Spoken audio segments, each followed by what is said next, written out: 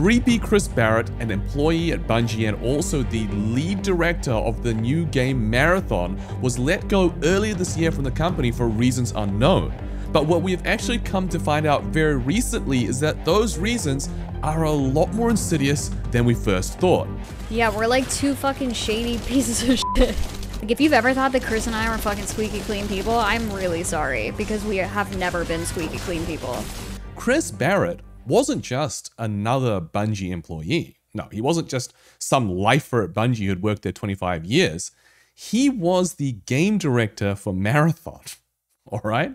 So Marathon, if you don't know, is the next big Bungie game, and this is the game that was meant to come out after Destiny 2. And it's also been said that Marathon is the game that's meant to effectively save Bungie from the pretty consistent decline in player numbers and arguably game quality over the last several years. So in the way that Bungie went from Halo and then to Destiny, and that was their main IP, the idea is that Bungie was going to jump from Destiny 2 to Marathon. And the guy that was in charge of Marathon was Christopher Barrett. Now, here's the thing about Christopher Barrett's role vis-a-vis Marathon. The issue is that he isn't just a games director. He's not just a guy with a bunch of talent and experience, and then Bungie said, hey, you're going to be in charge of Marathon. You are going to make this game good. No, no, no, no. In fact, Christopher Barrett was the guy that came up with the idea of Marathon in the very first place. And the source of that is this podcast here, where they talk about, the journey of Marathon from the beginning to becoming, a project at Bungie and how Chris was responsible for everything. So the thing is that Chris came up with the idea at inception. He literally just woke up one day and was like, you know what would be dope? An extraction shooter. And we could do that by resurrecting the Marathon IP. And, if I pitch this to Bungie, we can drain Destiny 2 of 80% of its people and its resources and put it into this game. That was Chris Barrett's idea. Okay, maybe not the last part, but certainly the first part. And so here's the thing. What Chris did is he got this idea and he pitched this to the executives at Bungie. And he didn't just pitch it once. I mean, this was pitched multiple times. He really effectively had to push this idea through to make it the next big thing. Right? He had a lot more responsibility for Marathon than you might realize. It was literally for coming up with the idea, pitching it to Bungie, getting it started, and then putting it into full development. That was all Christopher Barrett. It was his brainchild. Okay, so now knowing that, what we also know is that Marathon isn't just another game, okay? Bungie is not like Ubisoft that can just churn out a whole bunch of different games, throw a whole bunch of shit at the wall and see what sticks. That's not what Bungie tends to do. Bungie is kind of like a AAA game monogamist. They go from one good game to another good game to another good game. And those are their franchises. You've got Halo, you've got Destiny, and then presumably you are going to have Marathon, right? And the thing is that all of the internal reports of Marathon, what people are all saying is that Bungie executives and Bungie senior staff are telling their employers, Marathon is do or die. Like, this is it. This is it. This is the game that's going to continue the future and the legacy of our company. It's Marathon. And this is the game that was Christopher Barrett's brainchild. Well, see, you might be thinking, well, why is this like a big deal? It's a big deal because Christopher Barrett has saved Bungie more than once. What a lot of people don't remember is that D2 was pretty much on the verge of dying after launch, right? It had launched to a lot of fanfare, but very quickly people realized that this is not the Destiny experience, and people were leaving in droves. There were articles saying that Destiny 2 was literally 6 months away from completely shutting down. And what saved Destiny 2 at that stage was the Forsaken DLC, right? That's what literally turned the entire Destiny franchise around, right? And took it into its glory days. And do you know who was in charge of Forsaken? It was Christopher Barrett. Christopher Barrett had saved D2 once before, and now, with Marathon, he was being tasked with saving it again. And that's why I think it's very interesting, because when you see, this is Rick Cackus here, he says, what a scumbag, they're better off without him. Hey, you're not going to get any argument from me. Like, he is a scumbag, and they are better off without him. But they're better off without him in the sense of the workplace culture, the vibe, the safety of the place. I'm sure they're better off without him legally. But as much as you might hate the guy, as much as you might think that this guy is a deplorable piece of shit, what you can't deny is that he's a very talented lead. He's a very, very talented director who has saved Destiny 2 and saved Bungie on multiple occasions in the past. And right now, as Destiny 2 hits its absolute lowest numbers, right as we're at the very bottom of that trough after what has supposedly been the best DLC ever released, right as we're at that point, you know, where England needs King Arthur the most, King Arthur decides to sexually harass 8 women and get his fucking ass fired, okay?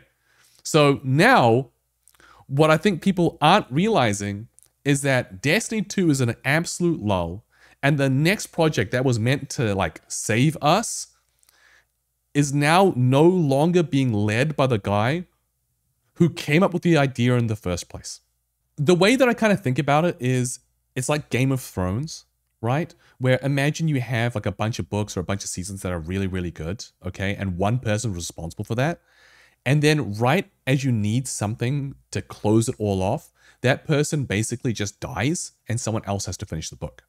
Can someone else finish the book in a good way? Probably. But if someone has a track record of doing it pretty well, I mean, you might not be feeling as confident, right? Now, I also saw this tweet over here from Multimac, and it says, "Good Lord, the plot thickens." And it actually does, because what people don't realize is that this isn't the first time that Chris Barrett has been involved in, you know, what is effectively a scandal, you know, surrounding sexual harassment and women. So just listen to this clip for a second. I was still married when Chris and I started dating, fun fact. So was Chris. Chris and I were both married when we started dating.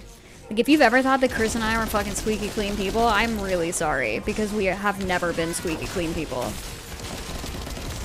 I think that's been very fucking obvious, but yeah, we're like 2 fucking shady pieces of shit. Hey, but we ended up marrying the right person.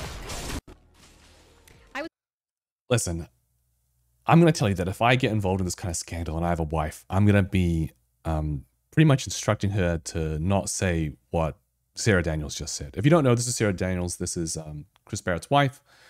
She's also a D2 content creator, or at least formerly was a D2 content creator.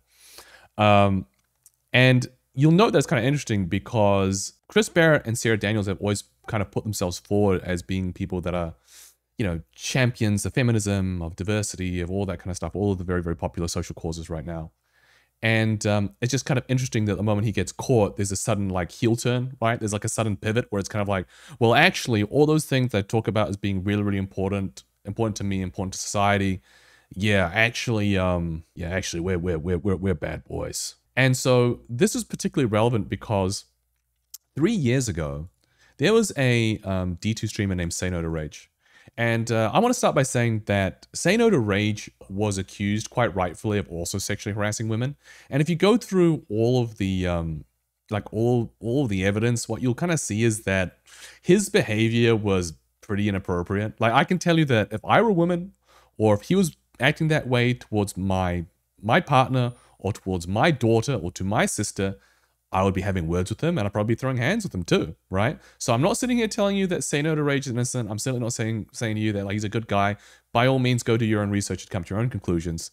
But what I will say is that if you consider the sin, if you will, of sexually harassing women, the only way to kind of make that even worse is to sexually harass women and to be a fucking hypocrite about it. Because what happened with Say No to Rage, and guys, if you're enjoying this video, please click like, please sub. If we get 100 likes, I'm going to cover this whole Say No to Rage incident in a lot more depth. Basically what happened is that Sarah Daniels and Chris Barrett went on a massive smear campaign against this guy, saying, you know, what a complete degenerate he is for sexually harassing women and doing all that kind of stuff. And they may well have been right. And they conducted that campaign so well that they effectively ended his career. They completely ended his career, with the Twitter mob being what it is. But at the time that they were doing that, I mean, Chris Barrett was literally sending creepy messages to chicks at work, telling them to play Truth or Dare, you know, sort of creepily, metaphorically leaning over them and telling them, you know, I'm a big boy at Bungie and I can, you know, I can definitely make things happen for you, etc., etc. I mean, I'm just kind of speechless every single time I see this happen, because I'm always like, look, every single day you learn another person's being a fucking creep on Twitter, but it's not every single day that you see someone being a creep and then realizing that they ended the career of somebody else for doing exactly the same thing that they are doing this whole time. So if you're interested in learning more about this, I can talk more about it. This is kind of a new video for me, so if you're enjoying it, please like, please sub. And in the meantime, I'll see you all next time.